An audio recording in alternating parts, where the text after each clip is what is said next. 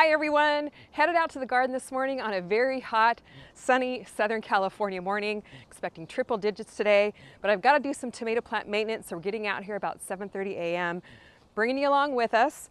Now remember that first tomato we planted in the container garden series, 5 secrets to growing tomatoes in containers? Well, it needs some soil added to it today. So we're going to do that, but I also wanted to show you a little peek at the garden. We got triple digit temperatures here for the next couple of days. Everything's covered in shade cloth, which is a great way to protect your garden from the heat. So go back and watch Monday's live stream this week for some more tips on helping your garden beat the heat. So let's go over and check out the tomato. One of the secrets to growing tomatoes successfully in containers, and we covered this on the first video, so go back and watch that for all the details, is to plant your tomato seedling deep in the soil and then add soil as the tomato grows, because wherever a tomato plant touches the soil or a tomato stem touches the soil, it sends out roots. When you have more roots, you have more tomatoes. So my little Golden Jubilee tomato is growing here in a 10-gallon smart pots under the shade cloth. Hopefully it hasn't sustained too much damage from the heat. Let's get down in here and check it out. Well, if you're like me, one of the biggest thrills of gardening is seeing your plants grow, coming out and checking them every day. It's even exciting to take the shade cloth off to see how it looks since yesterday. It is a ton bigger since that first video. Oh my gosh, look at this tomato plant. It is beautiful. It's got some flowers. It's got a little tiny tomato developing. This is a Golden Jubilee tomato, one of my favorites, and it's from my tomato garden seed collection. So go over and check that out if you're in the need for some tomato seeds. I'm just going to remove the drip irrigation hose here because we're going to add some soil to the container. That way it gets it out of the way. And like I was saying, the tomato will send out roots from the stem. There's little teeny tiny hairs right here, and that's where the roots are going to be growing out once they touch the soil. So we're going to unfold the smart pots, add the soil, but first what I want to do is prune off some leaves. Now we don't want the leaves underneath the new soil level, as tomatoes are really prone to disease, and whenever the leaves touch the soil can splash up and cause diseases on the leaves. So I'm going to trim off these bottom stems here, and I think I might wait to trim these off here. We'll see if the soil level comes up that high. But let's just unfold the smart pots here.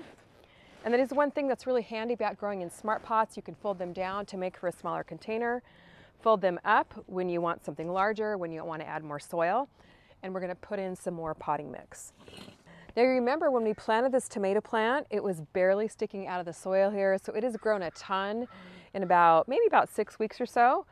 So I am just going to fill it up with potting mix here. This is pre-moistened potting soil.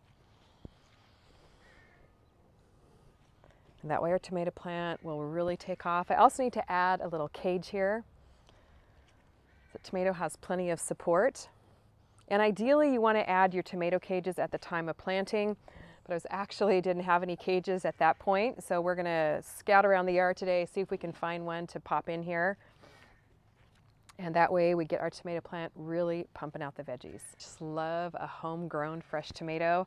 So let me know if you're growing tomatoes, what varieties you're growing. And if you planted them deep, like we talked about in that first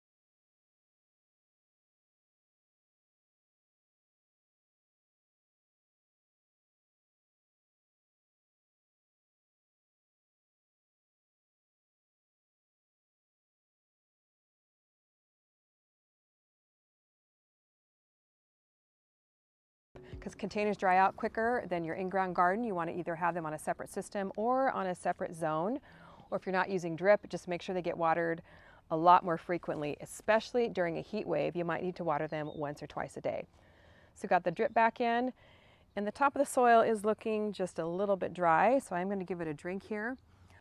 And normally I would fertilize my tomato at this point, but I don't like to fertilize during a heat wave because that can stimulate new growth, which taxes the plant's resources more, and I don't want to get the plant more stressed out during the heat. So I'm going to give it a nice little drink.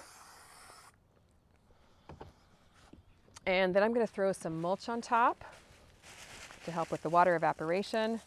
Really saves your container plants during the heat. Using shredded leaves here, I'm going to put a couple inches on top. And this will save you a ton of time in watering your containers. You can use shredded leaves, shredded straw, wood chips, pine needles, just get something on top of that soil. Well, I hunted around the yard and was able to find a couple tomato cages. These are just tomato cages from the garden center. You don't want to use one tomato cage because it would be way too short for a full-size tomato. So what I did here is I just inverted a second cage on top of the first, attached it with cable ties in the middle, and it works great for a really quick, simple, easy DIY cage. And that's what we're all about here, is keeping it quick, simple, and inexpensive. So we're just gonna install this here over my Golden Jubilee tomato. My mouth is watering for these tomatoes right now. They are so incredibly good. One of our favorite ways to eat them is a garden fresh grilled cheese. And all that is a nice thick slice of this orange Golden Jubilee, maybe a few pieces of basil, maybe a piece of grilled chicken, some, I don't know, whatever you have in the garden, some peppers, other kinds of herbs, grill it up. It is to die for. Now your homework this week is to walk around your garden, see if you have any containers that have a little bit of space in the bottom, add some soil so that those little tomato roots start growing, and you'll be surprised at how many more tomatoes you'll be able to grow that way. So let me know down below if that's something you're going to do this week, how your tomatoes are growing. Make sure you subscribe and hit that bell icon so you get notified of all of our uploads. Got a lot more videos in the Container Garden series to come. Head over to CaliCimGardeningHome.com, grab yourself a container garden seed collection, grow along in this series with us, and we look forward to seeing you on the next video. Bye-bye.